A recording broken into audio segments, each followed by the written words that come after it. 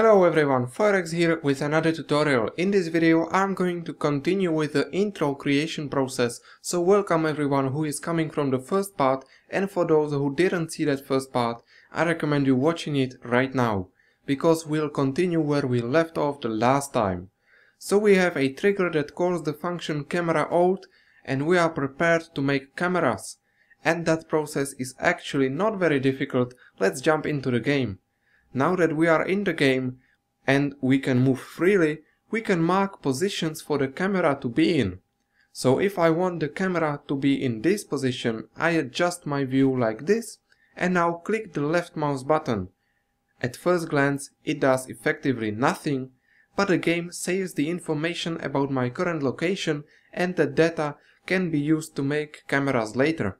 So I'll create 2 more positions close to this and always click the left mouse button when I'm in the right place looking at the right thing. If you want to make a moving camera, mark the starting point and the ending point. So I'll make this silly movement just to show you how it's done over here.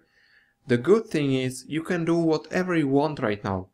You can spend 10 minutes figuring out the best camera location and later move the camera there in like 5 seconds. The game only records your position when you click the left mouse button. The bad thing is, things like perfect circular movement are slightly more difficult and you have to define them manually. So once you are done, you can leave the editor, because we'll use scripts now. So prepare a script and we'll start creating a camera first. So the first line will be underscore camera equals to quotes camera quotes cam create brackets 000 brackets. And the second line will look like this: underscore camera camera effect brackets internal comma back brackets. So with the first line we created the camera itself, but we just created an imaginary object in the middle of the sea, which isn't very useful.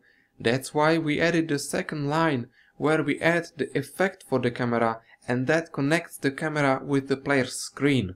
So at the moment we would be watching the sea. But don't worry, because we'll now use the captured points from before to move the camera to the correct place. Go to the local disk C, users, your username, app data, local, Arma 3 or Arma 3 other profiles. In this folder you will find a file named clipboard.txt. Open it and copy the contents into your script, below the 2 lines we wrote earlier. So most probably it will be quite a lot of text relatively. So the prepare target and prepare pose commands move the camera around. The game captured your exact location from before, so don't worry about these numbers.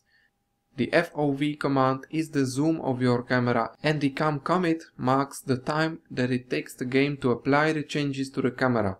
Now let me explain this command. The camera is now at 000, but it is already preparing to move to the new location, indicated by these coordinates added from the clipboard. The cam commit indicates how long it will take the camera to move to this location. Right now it's set to 0, so it will move instantly and you won't even see the 000 location.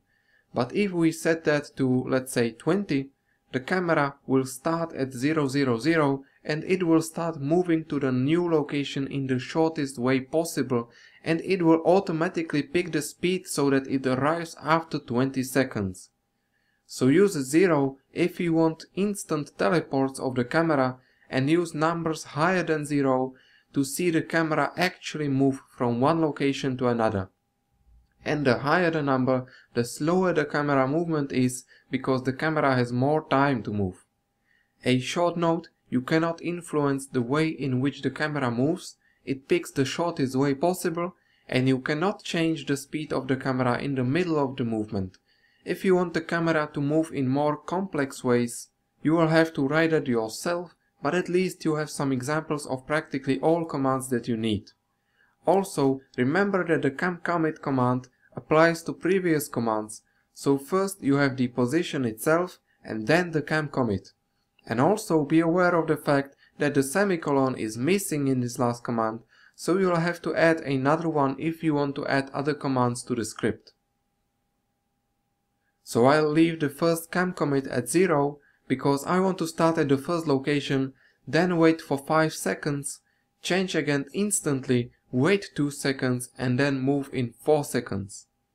So I'll be moving the camera for 4 seconds and I want it to stick in the final location for a while, so I'll be waiting for 6 seconds total. 4 of these will be taken by the camera movement and 2 extra seconds will be for the stationary camera. Also notice that every time the game also waits for the camera to move to the next location, so even if you forget to add the sleep command, the game will still wait for the camera to finish its movement and only then it will move to the next bunch of commands. But remember, if you want the camera to move and then stay at the final position, you will have to add the sleep command somewhere. And when you are done editing these values, add one last line at the very end of the script.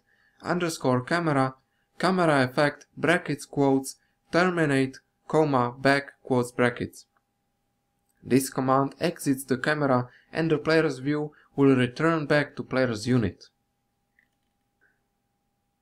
Also, when you are editing the script, make sure to have one variable for all camera related commands, and because the game automatically generates all the movement commands with the local variable camera, I recommend you making always a local variable camera.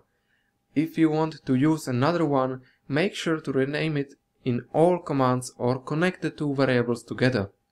Okay, in the next video we'll take a look at text and several simple visual effects. This is the end of this video. I hope to see you in the next one. Comment, like and share and have a great day.